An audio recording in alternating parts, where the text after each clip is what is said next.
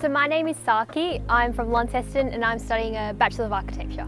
The Species Hotel project involved looking into Ross and its biodiversity, so then we could design and make species hotels for these endangered animals to hopefully improve their numbers and increase their life.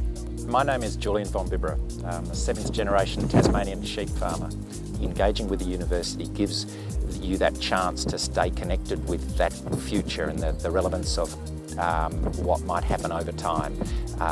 That's where the new thoughts come from, it's where the energy comes from, it's where our future is. So from a farming background where it's very traditional, and suddenly we're exposed to new ideas and new opportunities, and you have that refreshing exposure by younger minds that are freer thinking.